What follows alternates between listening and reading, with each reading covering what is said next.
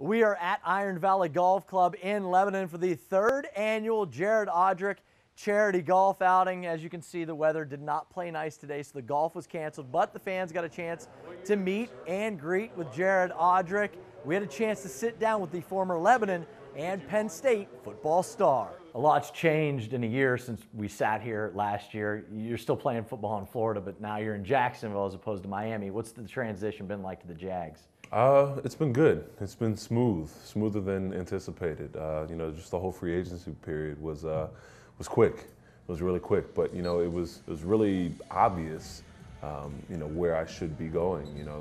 The Jags, they really had a plan for me and a carved out role for me right away. There's a lot of opportunity in Jacksonville, and their city motto is, city on the rise, and it actually feels like that. It really does. And there's been so much positivity since being there. The coaching staff, to the organization, to the fans, and it's been a real change of pace, but I've really enjoyed it so far. This is important. Hey, defense, come on, man. You mentioned Gus. He's a higher energy guy. What's it like playing for that, guy who's considered to be a defensive mastermind? Yeah, he's great. He's awesome, and and he'll talk about defense anywhere. We're walking in the hall to a meeting. He'll stop and draw something up on the ground.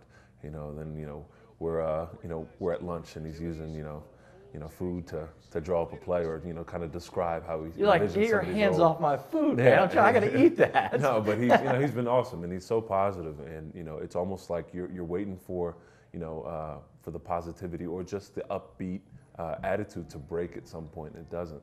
That's just who he is, and it's pretty cool to be around that. Do you feel like this is a team on the cusp of turning that corner? There's a lot of young guys on this team, and there's a lot of young talent. We have a lot of raw athleticism on the team. There's just a lot of athletes, and so I think this year, we're going to be able to figure it out and put it together and use this raw athleticism. Your roster's got 4 Penn State guys on it now. I mean, you were at Penn State when Paul was there, right?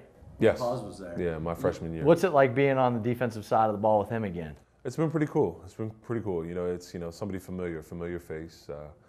Some that you've been in a locker room with before. You kind of have a general idea of what his attitude towards his work day and football and other things in general. But you almost forget how on point Puz was with just play calling, and I think that's what makes him so great and such a great role model. All right, you're a TV star now apparently. Yeah, that's what I'm hearing. You're on HBO. Yes, I made a cameo on a show, called Ballers.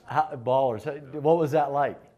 It was pretty cool, and you're learning all these different things that go into creating movie magic, So the thing is that... Were you movie magic on the camera? I'd like to believe so. That's half the battle. Yeah, I'd like to believe so. Smile and pretend that you know what you're doing. Yeah, so once they told me I had dialogue, I was, it was like, okay, and I tried to... Oh, so you had a couple lines. Maybe 1 or 2. Do you even have any bread? No. It was very interesting. It's something that I would, love to do again if given the opportunity.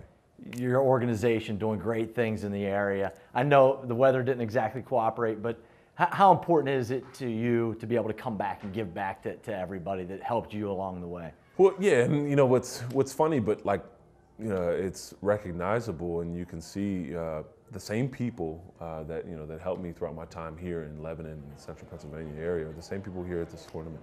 The same people that are helping me put this on, the same people that are here while I'm in Jacksonville or anywhere else in Florida, putting this together. Obviously we all correspond via email, phone, and technology helps us out a lot, but when you're here doing the things and transporting physical things and shaking people's hands and having meetings and I can't say enough about the people that really made this happen who are here in Pennsylvania and in Lebanon. The money raised from today's event goes to Operation Give Back. They send the money to local charities including veterans, emergency services, and other charitable organizations. At Iron Valley Golf Course, Josh Reed, ABC 27 Sports.